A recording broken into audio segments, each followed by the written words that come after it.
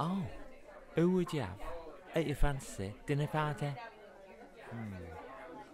Not really thought about it.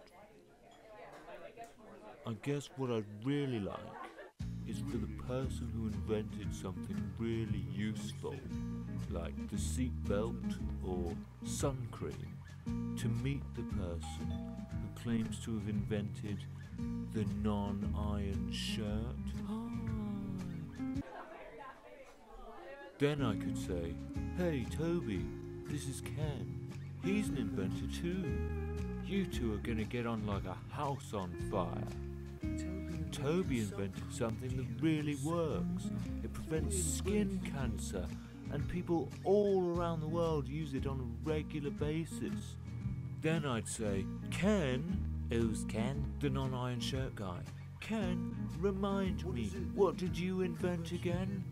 Then he'd have to tell everybody at the party, shamefaced, that he'd taken a normal shirt, did nothing to it, and tried to con the whole world that they didn't need to iron it.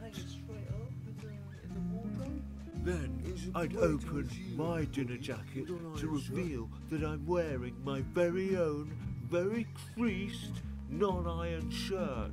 And I'd say, "Look everybody, I'm wearing one right now, a non-iron shirt. Isn't it amazing? I saved so much time by not ironing it today. And you can't even tell, can you? You can't even tell that it hasn't been ironed."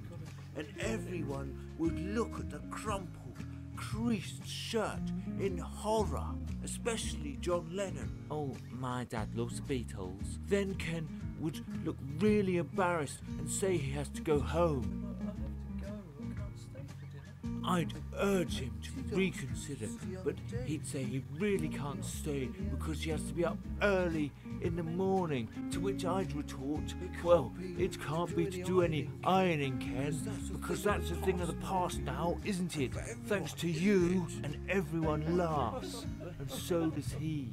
But in his eyes, I know he's dying inside. Then I'd walk him to the door, and as we shake hands, I'd pull him close to me and say in a low voice, "All shirts are non-iron shirts if you just don't iron them, mate." And he'd look down, avoiding eye contact, nod his head, and then leave.